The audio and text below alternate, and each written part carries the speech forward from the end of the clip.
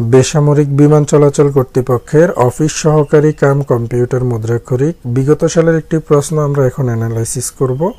ক্যাবের জন্য যারা পরীক্ষা দেবেন তারা এই সলিউশনটা শেষ পর্যন্ত দেখবেন। প্রশ্ন প্যাটার্ন সম্পর্কে আপনার ধারণা হয়ে যাবে। 5/1/5/11/2021 সালে পরীক্ষাটা হয়েছে। প্রথমে আমরা বাংলা অংশের সমাধানটা দেখব। পুঁথি সাহিত্যের লেখককে? পুঁথি সাহিত্যের লেখক হলো সৈয়দ হামজা। রামায়ণের রচয়িতাকে? রামায়ণের রচয়িতা বাল্মীকি। ময়মনসিংহ গীতিকা সম্পাদনা করেন কে? সঠিক উত্তর হবে দীনেশ চন্দ্র সেন। এটার ব্যাখ্যা হলো বর্তমান নেত্রকোনা জেলার আইগড় গ্রামের অধিবাসী চন্দ্রকুমার দে বৃহত্তর ময়মনসিংহ অঞ্চলের ভাটি অঞ্চলের থেকে গীতিকা সংগ্রহ করেন, যা দীনেশ চন্দ্র সেনের সম্পাদনায় 1926 সালে স্যার আশুতোষ মুখোপাধ্যায় ও কলকাতা বিশ্ববিদ্যালয়ের অর্থ সাহায্যে প্রকাশিত হয়। পরবর্তীতে 1958 সালে এটি 4 খণ্ডে কলকাতা বিশ্ববিদ্যালয় থেকে প্রকাশিত হয়। এই 4 খণ্ডের প্রথম খণ্ড হল ময়মনসিংহ গীতিকা। এটি বিশ্বের 23টি ভাষায় অনুদিত হয়েছে। এমসিকিউ প্রশ্নে এটাও কিন্তু থাকতে পারে। ময়মনসিংহ গীতিকা কয়টি ভাষায় অনুদিত হয়েছে? সঠিক উত্তর 23টি। সাজের মায়া কবিতাটি কার রচনা? এর মাঝে আপনাদেরকে একটা ইনফরমেশন দিয়ে রাখি। ক্যাবের পরীক্ষার্থী যারা আছেন আপনারা এই নাম্বারে যোগাযোগ করবেন। আপনাদেরকে পরীক্ষার প্রস্তুতি নেওয়ার জন্য শর্ট সাজেশন দেওয়া হবে টপিক ওয়াইজ প্রিপারেশন না নিলে আপনি পরীক্ষায় পাস মার্ক তুলতে পারবেন না। আর গদবান্ধা কেউ প্রিপারেশন নেবেন না। গদবান্ধা প্রিপারেশন নিলে কিন্তু আপনি কখনোই সাকসেস হতে পারবেন না। আপনাকে টপিক ওয়াইজ প্রিপারেশন নিতে হবে, তবেই সাকসেস হবেন। আর আরেকটা বিষয় হলো এটি সাজেশনটা কিন্তু পেইড সাজেশন। পিডিএফটা আপনাদেরকে হোয়াটসঅ্যাপে দেওয়া হবে। বেগম সুফিয়া কামাল হলো সাজের মায়া কবিতার রচয়িতা। কাজী নজরুল ইসলামের চল চল চল এই কবিতাটি কোন কাব্যের অন্তর্গত? চল চল চল এটা হলো সন্ধ্যা কাব্যগ্রন্থটি প্রকাশিত হয়েছে 1929 খ্রিস্টাব্দে। প্রশ্নটা ভালো করে দেখে নেন। 1929 খ্রিস্টাব্দে এই গ্রন্থে কাজী নজরুল ইসলাম রচিত দু একটি গান অন্তর্ভুক্ত। 24টি কবিতা আর গান নিয়ে এই গ্রন্থটি আছে। বাংলাদেশের রণসঙ্গীত চল চল চল ঊর্ধ্ব গগনে বাজে মাদল এই বই থেকে নেওয়া হয়েছে। মুক্তিযুদ্ধ ভিত্তিক কাব্যনাট্য কোনটি? মোস্ট ইম্পর্টেন্ট একটা প্রশ্ন। এটা হলো পায়ের আওয়াজ পাওয়া যায়। এই প্রশ্নের ব্যাখ্যা সৈয়দ শামসুল হকের মুক্তিযুদ্ধ ভিত্তিক কাব্যনাট্য পায়ের আওয়াজ পাওয়া যায়। এটি প্রকাশিত হয় 1976। মহান স্বাধীনতা যুদ্ধ শেষে মুক্তিবাহিনী গ্রামে প্রবেশের ঘটনা এ নাটকে স্থান পেয়েছে। মুনীর চৌধুরীর ঐতিহাসিক নাটক হলো রক্তাক্ত প্রান্তর। বাংলা ভাষার উদ্ভব হয়েছে প্রাকৃত থেকে। বাংলা ভাষার মূল উৎস হলো প্রাকৃত ভাষা। আর প্রাকৃত ভাষা বলতে বোঝায় প্রাচীন ভারতীয় উপমহাদেশের লোকমুখে প্রচলিত স্বাভাবিক ভাষাগুলোকে। প্রকৃত ভাষাগুলো ইন্দো ইউরোপীয় পরিবারের ইন্দো আর্য শাখার প্রাচীন নিদর্শন।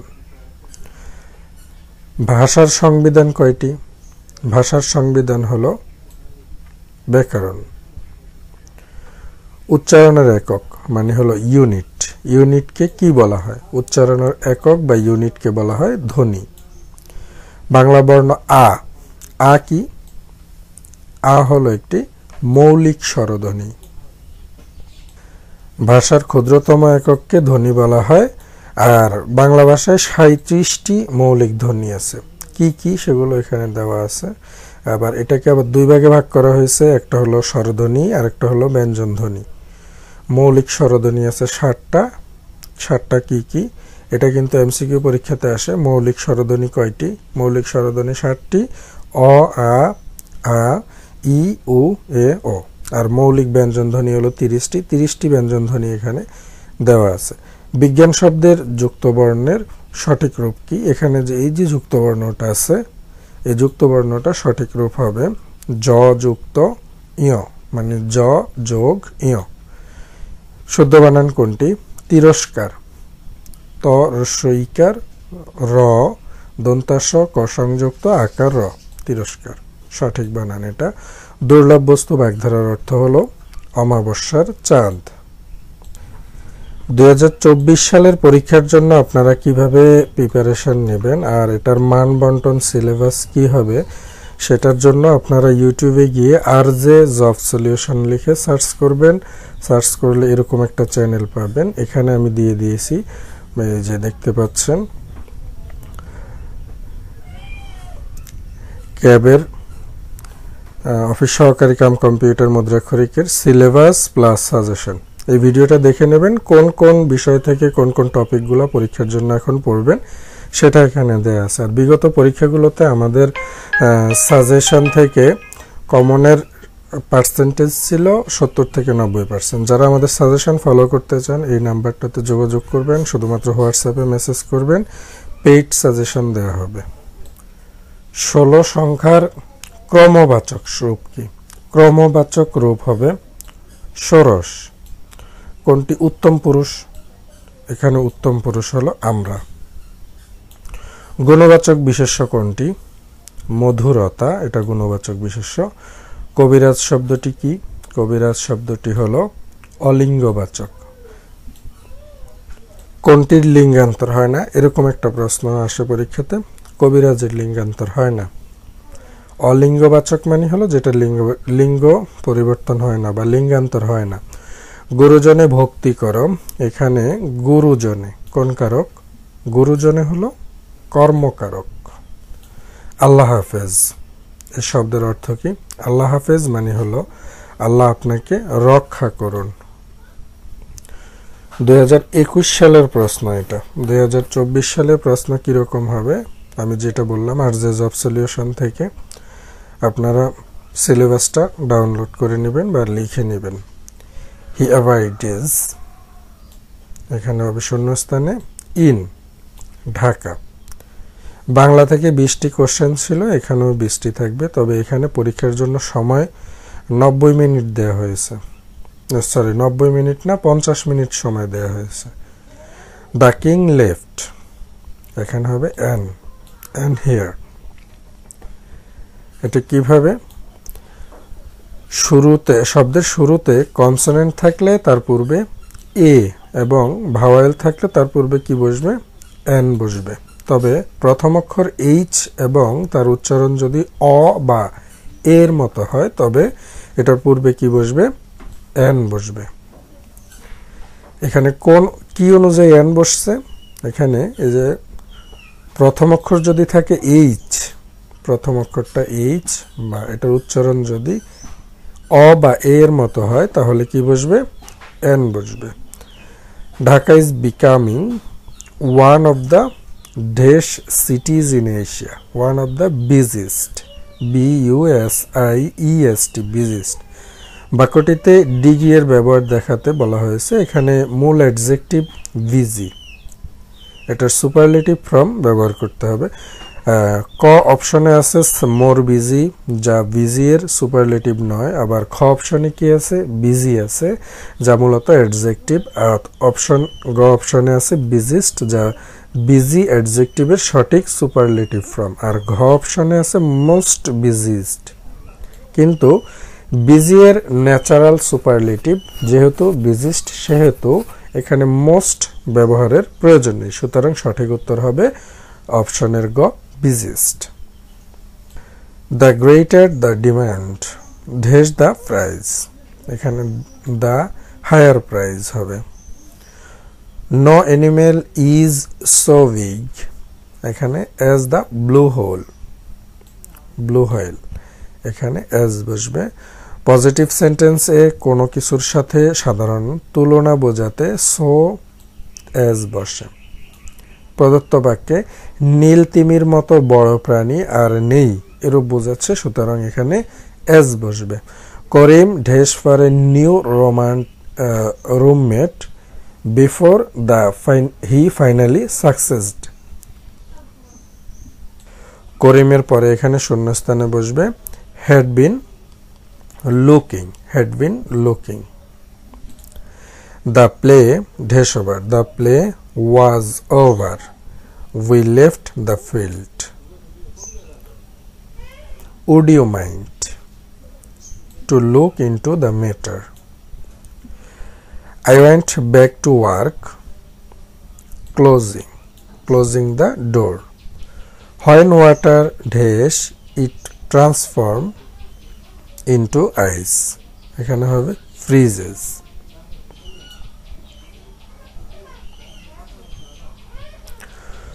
Look at those black clouds. It dash rain. It is going to rain.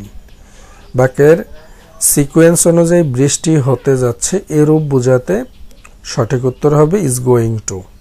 Is going to. He ran fast lest he should miss the bus. এখানে বাস থাকতে পারে, ট্রেন থাকতে পারে, অন্য যে কোনো যানবাহন থাকতে পারে, কিন্তু মূল কথা হলো এই যে ফিল ইন দ্য ব্ল্যাঙ্কসটা এটা কিন্তু মোস্ট ইম্পর্টেন্ট যে কোনো পরীক্ষার জন্য। হি ran fast lest he should miss the train, বাস যাই থাকুক। If I had another pen I dash you, I could help you. Take care of your health, এটার প্যাসিভ করতে হবে, তো প্যাসিভ করলে হবে let your health be taken care of. অপশনের B সঠিক। এ lot of money in the robbery, এখানে শূন্য স্থানে বসবে was stolen, was stolen. We gave dash a মিল, মিল মানে কি? মিল মানে হলো খাবার। We gave dash a the visitors, we gave the visitor এর visitors A mill. The সিনোনিয়াম for the word vigorous, এটার সিনোনিয়াম হবে স্ট্রং বা শক্তিশালী। আর ভিগোরাস শব্দের অর্থ হলো বলিষ্ঠ বা তেজস্বী। সিনোনিয়াম মানে হলো কি? সমার্থক শব্দ। Study of mankind anthropology. Choose the correct sentence. The pen belongs to you. ইংরেজি থেকে কয়টা কোশ্চেন ছিল? 20টা কোশ্চেন ছিল, আর বাংলা থেকে ছিল 20টা। গণিত থেকে কি কি ছিল? a + b = 7, ab = 12 হলে 1/a² + 1/b² এর মান কত? এটার মান নির্ণয় করতে হবে। তো এটার উত্তর হবে 25/144। কিভাবে এটা সলিউশন করবেন দেখেন, এখানে এর মান দেওয়া আছে 4, a + b 7, আর ab এর মান দেওয়া আছে 12। এখানে a এর মান 4 আর b এর মান হলো কত?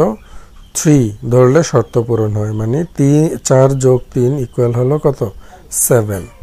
মানে এখানে এটাকে যদি আমরা 4 ধরি আর বিটাকে যদি 3 ধরি তাহলে দুইটা মিলে কিন্তু 7 হয়। তাহলে আবার 3 4 কি হয়? 12 হয়। মানে এ আর বি মানকে গুণ করলে 12 হয়, যোগ করলে হয় 7। ওকে, এরপরে সলিউশন করতে হবে। এখানে দেখতে পাচ্ছেন এ এর মান কত ধরছি আমরা? 4 ধরছি, 4 বসাই দিলাম, বির মান 3। এভাবে করে দ্য সলিউশন 4 4 16 আর 3 3 9। তো এই দুইটার আবার যদি আমরা লসাগু করি তাহলে হবে 144। আবার যদি এটা ক্যালকুলেশন করি 9 + 16 হয়, নিচে 144 থাকবে, উপরে 16 আর 9 যোগ করে দিলে 25 হবে। তাহলে আমাদের উত্তর হবে 25/144। দুটি সংখ্যার অনুপাত 2:3। গসাগু যদি 4 হয় তাহলে বৃহত্তম সংখ্যাটি কত? বৃহত্তম সংখ্যা হবে এখানে 12। কিভাবে নির্ণয় করবেন? অনুপাতকে গসাগু দিয়ে গুণ করলেই সংখ্যাগুলো পাওয়া যায়। কিভাবে? যেমন এখানে ছোট সংখ্যাটি 2 4, এই যে 4 আর 2, 4 2 8। আর বড় সংখ্যা কত হবে? 4 আর 3 যোগ গুণ করবেন, 3 4 12। তাহলে এখানে 12 হলো বড় সংখ্যা, ছোট সংখ্যা হলো 8। কোন আসল 3 বছরে মুনাফা আসলে 5,500 টাকা। তাহলে মুনাফা আসলের 8/3 অংশ হলে মুনাফার হার কত? মুনাফার হার নির্ণয় করতে হবে মুনাফার হার হবে 12.5%। কিভাবে এটা করবেন দেখেন, ধরি আসল 8 টাকা, এই যে এটা হলো আসল, এটা 8 টাকা আর মুনাফা কত 3, তাহলে মুনাফা আসল কত হবে 8 আর 3 যোগ করবেন, তাহলে কত হলো 11 টাকা। তাহলে মুনাফা আসল 11 টাকা হলে আসল কয় টাকা, আসল তো 8 টাকা আর মুনাফা আসল 5,500 টাকা হলে আসল হবে 5,500 ইন্টু 8/11, এটা ক্যালকুলেশন করলে হবে 4,000 টাকা।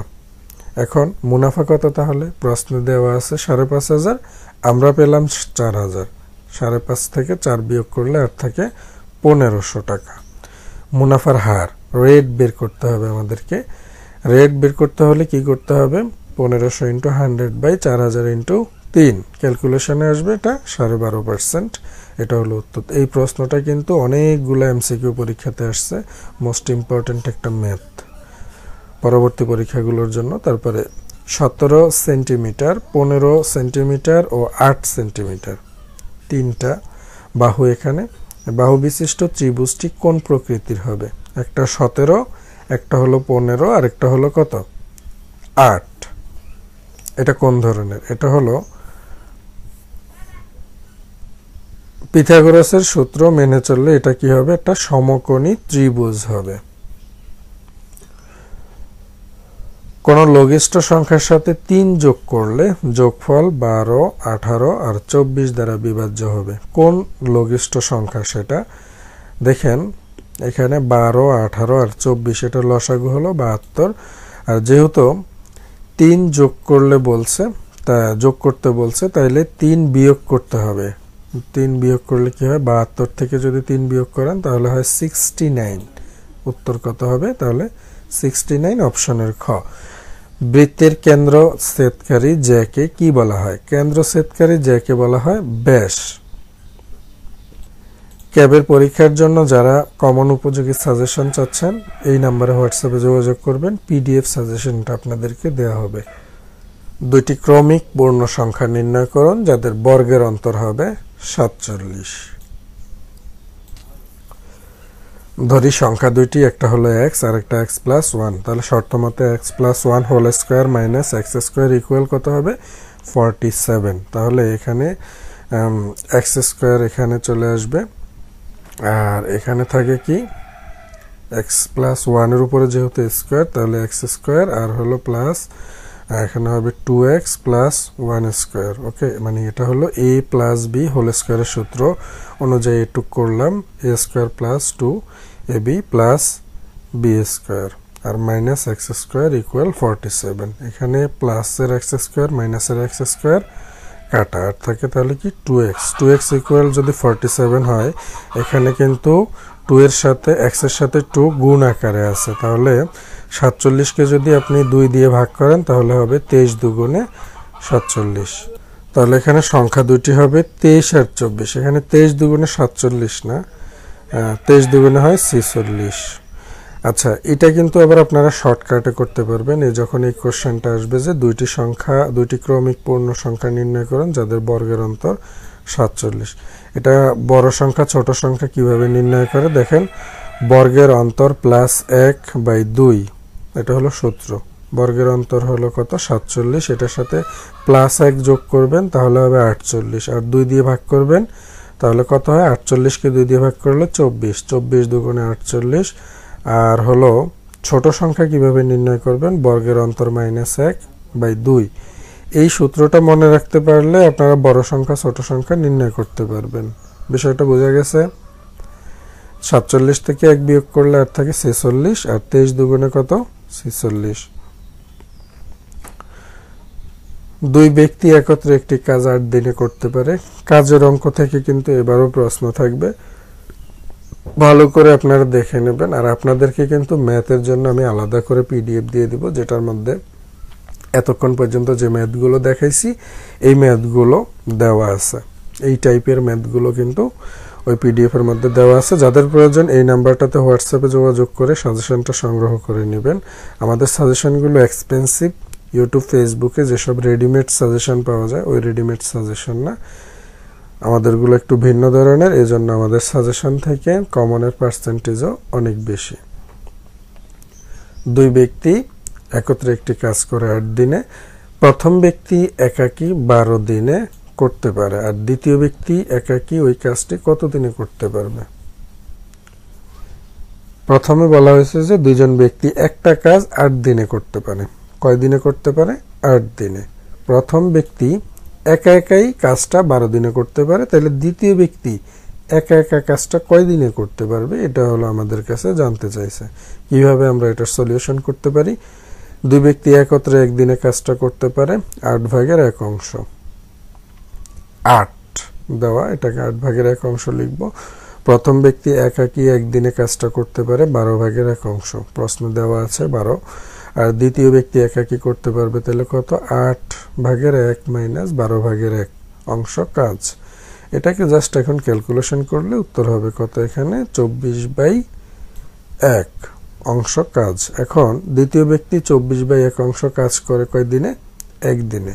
আর বা সম্পূর্ণ কাজটা সে করতে পারবে 1 × 24/1 দিনে, মানে হলো সে 24 দিনে কাজটা করতে পারবে। আচ্ছা, এই যে কোশ্চেনটা যখন আসবে তখন লিখিত আকারে আসলে, লিখিত পরীক্ষাতে আসলে এভাবে সলিউশন করবেন।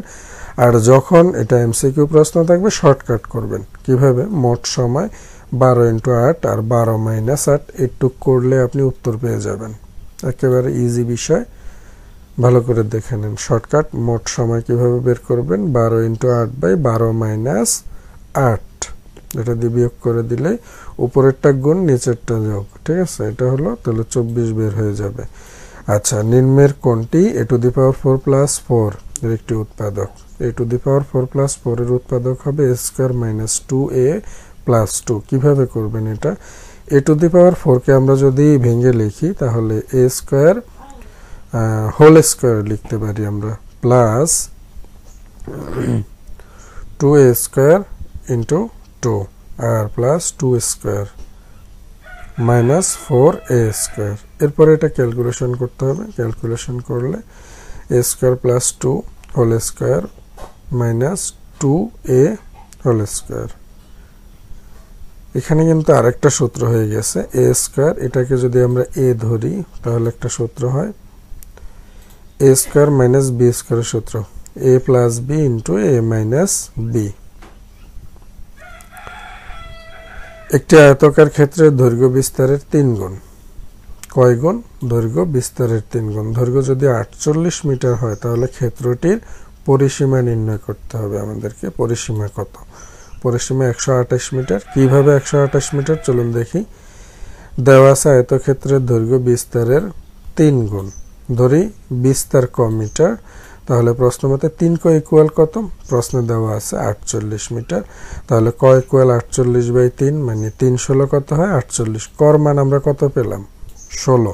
সুতরাং আয়তকার ক্ষেত্রের বিস্তার হবে 16 মিটার। আর ক্ষেত্রের পরিসীমা কত হবে? পরিসীমা নির্ণয়ের সূত্র হলো কি? 2 × দৈর্ঘ্য যোগ প্রস্থ। এখানে কত দেওয়া আছে একটু দেখেন। এখানে দৈর্ঘ্য 48 দেওয়া আছে, প্রস্থ কত পেলাম আমরা? প্রস্থ পাইলাম 16। তাহলে 2 × 48 + 16, তাহলে পরিসীমা বের হয়ে যাবে। সূত্র মতে যদি এটা ক্যালকুলেশন করেন, 48 আর 16 যোগ করলে 64, আর 64 দুগুণে 128। অপশনের ক এটা হলো সঠিক। 10টি সংখ্যার যোগফল 462। এদের প্রথম 4টির গড় 42 আর শেষের 5টির গড় 38 হলে পঞ্চম সংখ্যাটি কত? পঞ্চম সংখ্যাটি হবে 104। কিভাবে? প্রথম 4টি শেষের 5টি সংখ্যার 4 × 42 যোগ 5 × 38, তাহলে 4 42 168 আর 5 38 হলো 190। তাহলে এটা দুইটা যদি যোগ করেন তাহলে হয় কত? 358। পঞ্চম সংখ্যাটি কত হবে? 462 মাইনাস 358, তাহলে কত হবে? ইকুয়াল 104 হবে। কোন ভগ্নাংশটি এখানে ক্ষুদ্রতম? এগুলো অপশন টেস্ট করে উত্তর করা যায়, আরেকটা ভিডিওতে আমি দেখিয়েছিলাম। তো এখানে হবে 14/11। অপশনের ক সঠিক। 41 থেকে 100 পর্যন্ত সংখ্যাগুলোর মধ্যে মৌলিক সংখ্যা কয়টি? এটা নির্ণয়ের একটা শর্টকাট টেকনিক আছে। এটা 41 থেকে 100 পর্যন্ত হলো 13টা। এটা একটু আপনারা স্ক্রিনশট দিয়ে নেন। 1 থেকে 20 পর্যন্ত কত। আচ্ছা, বাই দ্য ওয়ে এটা একটু দেখাই দিই আপনাদেরকে কিভাবে এটা নির্ণয় করবেন। আপনারা একটা সূত্র মনে রাখবেন যে 4, এই সূত্রটা মনে রাখবেন, 4422 322, তারপরে হলো 321। এই সংখ্যাটা যদি আপনি মনে রাখতে পারেন এভাবে করে 4422 322 321, প্রত্যেকটা সংখ্যা 10 করে, 1 থেকে 10 পর্যন্ত 4, 11 থেকে 20 পর্যন্ত এখানে 4, তারপরে 21 থেকে 30 পর্যন্ত 2, এভাবে করে 100 পর্যন্ত।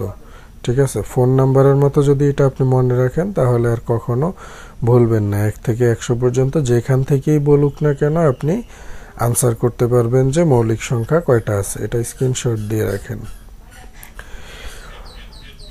রোমান এম প্রতীকের অর্থ কি? রোমান এম, এম মানে হলো 1000। 5 + 8, ধারার একটা অঙ্ক মাস্ট থাকবেই। 5 + 8 + 11 + 14, এভাবে করে এই ধারার 383 নম্বর পদটা কত হবে সেটা বের করতে হবে। এখানে এটা একটা নির্ণয়ের সূত্র আছে। সূত্রটা হলো a + r - 1 * d, এটা হলো সূত্র। সূত্রটা মনে রাখবেন। এখানে a হলো প্রথম পদ। প্রথম পদ কত? 5। তারপরে r মানে হলো কোন পদটা নির্ণয় করতে বলছে প্রশ্নে, সেটা 383 নম্বর পদটা নির্ণয় করতে বলছে। আর ডি হলো সাধারণ অন্তর, মানে একটা পদ থেকে আরেকটা পদের বিয়োগফল। 8 থেকে 5 গেলে কত? 3। 11 থেকে 8 গেলে 3। এই যে মাঝখানে যে বিয়োগফলটাই হলো ডি। তাহলে আমরা এখন করে ফেলতে পারবো a + r - 1 * d = 383। এখানে এর মান 5 আর প্লাসের প্লাস r - 1, এই d এর মান হলো কত? 3। তাহলে এখানে 3 দিয়ে যদি r কে গুণ করেন 3r, আর মাইনাসের মাইনাস, 3 একে 3। এরপরে 5 আর 3 কি করতে হবে? বিয়োগ করলে হবে এখানে কত? 2। এই 2টা এই পাশে নিয়ে আসবো, সমান চিহ্নের ডান পাশে নিয়ে আসবো। যেহেতু এটা 2 আছে, প্লাসের হয়ে যাবে মাইনাসের। 383 থেকে 2 গেলে 381। 381 কে এবার 3 দিয়ে ভাগ করলে হবে 127। তাহলে 127তম পদ কত হবে? 383। আমাদের প্রশ্নে চাওয়া হয়েছে যে 383তম পদ কত। 383তম পদ 127তম পদটাই হলো কত? 383। একটি প্রকৃত ভগ্নাংশের হর লব অপেক্ষা 4 বেশি। ভগ্নাংশটি বর্গ করলে যে ভগ্নাংশ পাওয়া যাবে লব অপেক্ষা কত বেশি? 40 বেশি। তাহলে ভগ্নাংশটি কত হবে? ভগ্নাংশটি হবে 3/7। কিভাবে করবেন এটা? প্রকৃত ভগ্নাংশের লব ক এবং হর ক যোগ 8। লব হবে ক আর হর হলো ক যোগ 8। প্রশ্ন মতে ক² + 8ক + 16 - ক² = 40। আর এখানে 8ক থাকবে, ক², এটা প্লাসের আছে মাইনাসের কাটাকাটি হয়ে যাবে, আর থাকবে 16। এটা কি হবে? প্লাসের আছে, এই পাশে আসলে মাইনাস হয়ে যাবে। 40 থেকে 16 গেলে আর থাকে 24। তাহলে 8 দিয়ে যদি আপনি 24কে ভাগ করেন, 3 × 8 = 24। তাহলে কর মান আমরা পেলাম কত? 3। সুতরাং ভগ্নাংশটি হবে কত? 3/7। দশমিক দিয়ে একটা গুণ থাকতে পারে। এটা কিভাবে সলিউশন করবেন? এখানে 1 মানে প্রত্যেকটা গুণ করে দিবেন। 5 × 2 = 10, 10 একে 10, শেষে কিন্তু 10 থাকবেই। আর কয় সংখ্যা আগে এখানে দশমিক হবে? 3 সংখ্যা, 3 সংখ্যা, 3 সংখ্যা, 9 সংখ্যা আগে দশমিক হবে। দেখেন এখানে কয় সংখ্যা আছে? 1 2 3 4 5 6 7 8, আর এখানে 10-এর 0 9। তাহলে 9 সংখ্যা আগে দশমিক। এটা বুঝতে হবে আপনাকে। এখানে 0 কিন্তু পরে মানে সংখ্যার পরে এখানে যে 0টা এটা না দিলেও চলে। তাহলে এখানে কয়টা 9 সংখ্যা আগে দশমিক, এটা কিন্তু অনেকেই ভুল করে। বুঝে বুঝে উত্তর করতে হবে। নিচের কোনটি রম্বসের বৈশিষ্ট্য? রম্বসের বৈশিষ্ট্য হলো প্রত্যেক বাহু সমান। বিজোড় কোনটি বিজোড় সংখ্যার ধরন? বিজোড় সংখ্যার ধরন হলো এখানে 2ক - 1। পিতা পুত্রের থেকে একটা অঙ্ক থাকবে, পিতা ও পুত্রের বয়সের অনুপাত 7:2। এখানে পিতা হলো কত? 7 আর পুত্র হলো 2। 5 বছর পরে তাদের বয়সের অনুপাত 8:3 হবে। তাদের বর্তমান বয়স কত? এটা বের করতে হবে। চলুন এটা কিভাবে বের করা যায়। ধরি পিতার বয়স 7x, এখানে এই যে অনুপাত, এটা পিতা হলো 7 আর পুত্র হলো 2, তাহলে এটাকে 7x ধরবো আর এটাকে ধরবো 2x। শর্ত মতে 7x + 5, মানে 7 বছর পরে যেহেতু হবে তাহলে এটা যোগ হবে। 7x + 5 আর বাই 2x + 5, দুইটার সাথে 5 যোগ হবে, ইকুয়াল 8/3 হবে। এখন এটাকে আড়াআড়ি গুণ করবেন, ব্যাস হয়ে যাবে। 3 × 7 কত? 21x প্লাস 3 × 5 = 15, আর এটা হবে 8 × 2 = 16x আর হলো 5 × 8 = 40। এখন x এর রাশিগুলোকে এক পাশে নিয়ে আসবেন। 16x এটা এই পাশে চলে আসবে, সমান চিহ্ন মাইনাস হয়ে যাবে, 21 থেকে 16 বিয়োগ হবে, আর এটা হলো 40। 15 প্লাস আছে, এই পাশে হলে মাইনাস হয়ে যাবে। ব্যাস, এরপরে কি হবে? যোগ বিয়োগ করার পরে 25/5 হবে। 5 দিয়ে যদি 25কে কাটেন, 5 × 5 = 25, তাহলে আমরা x এর মান কত পেলাম? x এর মান পেলাম 5। তাহলে পিতার বর্তমান বয়স কত? পিতার বর্তমান বয়স হবে 35 বছর। কিভাবে 35 বছর হয়েছে? এখানে দেখেন 7x ধরছি না আমরা, পিতার বর্তমান বয়স 7x, x এর মান কত পেলাম? 5 পাইছি, তাহলে 5 × 7 = 35। জ্ঞান কোন কোন টপিক থেকে প্রশ্ন ছিল আর কোন কোন টপিক থেকে প্রশ্ন আসতে পারে? বাংলাদেশের জাতীয় পতাকা কবে গৃহীত হয়? এটি গৃহীত হয়েছে 1972 সালের 17ই জানুয়ারি। বাংলাদেশের জাতীয় পতাকা সংক্রান্ত আরও কিছু তথ্য এখানে। বাংলাদেশের জাতীয় পতাকা সবুজ আয়তক্ষেত্রের মধ্যে লাল বৃত্ত। 1972 সালে বাংলাদেশের জাতীয় পতাকা বিধি প্রণীত হয়। বাংলাদেশের জাতীয় পতাকার দৈর্ঘ্য, প্রস্থ এবং লাল বৃত্তের ব্যাসার্ধের অনুপাত 5:3:1। বাংলাদেশের জাতীয় পতাকার বর্তমান রূপটি 1972 সালের 17ই জানুয়ারি সরকারিভাবে গৃহীত হয়। বাংলাদেশের জাতীয় পতাকার ডিজাইনার হলো কামরুল হাসান। কামরুল হাসানকে কিন্তু পটুয়া নামেও ডাকা হয়, এটাও এমসিকিউতে আসে।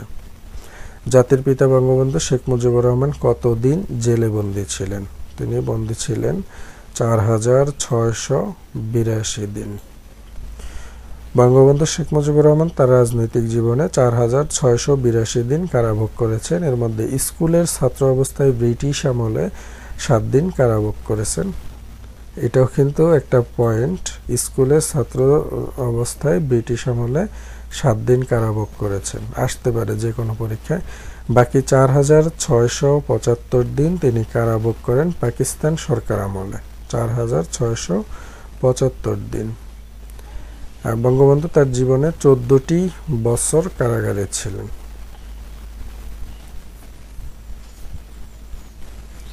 কতজন মুক্তিযোদ্ধাকে বীর উত্তম খেতাব দেওয়া হয়েছে? এটা হলো 68 জন। আপডেট তথ্য অনুযায়ী কতজন সেটা কমেন্ট করবেন। এখানে বাকি তথ্যগুলো দেওয়া আছে। বাংলাদেশকে স্বীকৃতি প্রদানকারী প্রথম ইউরোপীয় দেশ হলো পূর্ব জার্মানি। এখান থেকে কয়েকটা প্রশ্ন পাবেন। বাংলাদেশকে প্রথম তৎকালীন পূর্ব জার্মানি প্রথম স্বীকৃতি দেয়, ইউরোপীয় দেশ। এই দেশটিতে 1972 সালের 11 জানুয়ারি বাংলাদেশকে স্বীকৃতি দিছে, আর যুক্তরাজ্য 1972 সালের 4 ফেব্রুয়ারি স্বীকৃতি দিয়েছে। গ্রিস দিয়েছে 1972 সালের 11 মার্চ, আর হলো স্পেন দিয়েছে 72 সালের 12 মে। তাহলে এখান থেকে একটা কোশ্চেন আপনারা পাইতে পারেন। জানুয়ারির 11তে দিছে পূর্ব জার্মানি, আর ফেব্রুয়ারির 4 তারিখে যুক্তরাজ্য, 11 তারিখ মার্চের, এটা দিছে গ্রিস। আর হলো 12ই মে, এটা দিছে স্পেন। শিক্ষা ও নির্মাণ কোথায় অবস্থিত? এটা ঢাকা সেনানিবাসে অবস্থিত। শিক্ষা ও নির্মাণ বাংলাদেশের স্বাধীনতা যুদ্ধের স্মৃতিস্তম্ভ। যুদ্ধে আত্মোৎসর্গকারী সৈন্যদের স্মৃতিকে জাতির জীবনে চির উজ্জ্বল রাখার উদ্দেশ্যে এই স্মৃতিস্তম্ভে সার্বক্ষণিকভাবে শিক্ষা প্রজ্বলন করে রাখা হয়। ঢাকা সেনানিবাসস্থ কুর্মিটোলা গলফ ক্লাব ও সেনানিবাস কেন্দ্রীয় মসজিদ সংলগ্ন এলাকায় এটি স্থাপিত। বেসরকারি বিল কি? বেসরকারি বিল হলো সংসদ সদস্য কর্তৃক উত্থাপিত বিল। বাংলাদেশের বছরে মাথাপিছু আয় কত? এটা তৎকালীন প্রশ্ন ছিল। বাংলাদেশের বছরে মাথাপিছু আয় বর্তমানে কত? কমেন্ট করে জানাবেন কারা কারা জানেন। 2021 সালের ম্যাগসাইসে পুরস্কার লাভ করেন কে? ম্যাগসাইসে পুরস্কার এটা ফেরদৌসি কাদেরি এটা লাভ করেন। নিচের কোনটি ব্রেটন উডস সংস্থা? ব্রেটন উডস সংস্থা হলো IMF। COP26 শীর্ষ জলবায়ু সম্মেলনে বিশ্বের প্রথম বহুজাতিক সৌর প্রকল্প এক সূর্য এক পৃথিবী এক গ্রিড এর উদ্বোধন করেন কোন দুইটি দেশ? এটা হলো COP26 মানে শীর্ষ জলবায়ু সম্মেলনে প্রথম কোনো বহুজাতিক সৌর বিদ্যুৎ প্রকল্পের উদ্বোধন করেছেন ভারত ও ব্রিটেন, যেটা এখানে কিন্তু অপশনের মধ্যে দেওয়া নেই। কে উদ্বোধন করেছে? ভারত আর ব্রিটেন। এক সূর্য এক পৃথিবী এক গ্রিড এ প্রকল্পে যুক্ত হবে বিশ্বের অন্তত 140টি দেশ। 2021 সালের নোবেল শান্তি পুরস্কারে ভূষিত ফিলিপিনো সাংবাদিক মারিয়া রেসা কোন অনলাইন সংবাদ মাধ্যমে কাজ করেন? রেপলার। সর্বশেষ ম্যালেরিয়া মুক্ত দেশ হলো চীন। আফ্রিকা মহাদেশে এখন পর্যন্ত কতটি গ্রীষ্মকালীন অলিম্পিক অনুষ্ঠিত হয়েছে? একটিও নয়। আন্তর্জাতিক বেসরকারি বিমান চলাচল সংস্থার প্রেসিডেন্টকে? Juan Carlos সালাজার। নিচের কোন দেশ প্রতিরক্ষামূলক জোট কোয়াডের সদস্য নয়? পাকিস্তান। প্রশ্ন একেবারেই সহজ হয় না, সময় কম থাকে, প্রশ্ন বেশি থাকে, আর প্রশ্নগুলো একটু হার্ডলি করা হয়। তো সেক্ষেত্রে আপনাকে টপিক ওয়াইজ পড়াশোনা করতে হবে, এটার কোনো বিকল্প নেই। টপিক ওয়াইজ পড়তে হলে আমাদের টপিক ওয়াইজ সাজেশনটা নেবেন, এই নাম্বারে হোয়াটসঅ্যাপে যোগাযোগ করবেন। পেইড সাজেশন ফলো করলে আশা করি এটার বাইরে আর কিচ্ছু আপনাকে পড়তে হবে না। আর 70 থেকে 90% আশা করি কমন পাবেন। পিসি কালচার বলতে কি বোঝায়? পিসি কালচার হলো মৎস্য চাষ পদ্ধতিকে পিসি কালচার বলা হয়। নিচের কোন দেশে বাংলাদেশের আগে সূর্য ওঠে? কোন দেশ? জাপান। জাপানকে সূর্যোদয়ের দেশও বলা হয়। কম্পিউটার ও তথ্য প্রযুক্তি থেকে প্রশ্ন থাকবে, কোন ধরনের প্রিন্টার কাগজের উপর কালি স্প্রে করে? এটা হবে dot matrix. Dot matrix printer এক ধরনের ইম্প্যাক্ট প্রিন্টার যা ছোট পিন ব্যবহার করে কালিকে কাগজে ছাপায়। নিচের কোনটি স্ক্যান করা টেক্সটকে এডিটেবল টেক্সটে রূপান্তর করতে পারে? এডিটেবল টেক্সটে রূপান্তর করতে পারে OCR। তো এই ছিল প্রায় 80টি কোশ্চেন। তো আপনারা যারা এই যে 80টি কোশ্চেন, প্রশ্ন কেমন ছিল আশা করি বুঝতে পারছেন। অনেক বড় হয়েছে ভিডিওটা, যারা ধৈর্য সহকারে দেখতে পারছেন আমি মনে করি তারা পরীক্ষার জন্য ভালো করে প্রিপারেশন নিতে পারবেন। আর কারা কারা এই পর্যন্ত দেখলেন কমেন্টে ইয়েস লিখবেন, আমি আশা করি বুঝতে পারবো। যারা যারা সিরিয়াস তারাই ইয়েস লিখেছেন। আর আমি যেটা বলছিলাম যে সাজেশন এই নাম্বারে যোগাযোগ করে সংগ্রহ করে নেবেন। আমাদের সাজেশনগুলো পরীক্ষার আগে একটু ভালো করে দেখবেন, আশা করি 70 থেকে 90% কমন পাবেন ইনশাল্লাহ।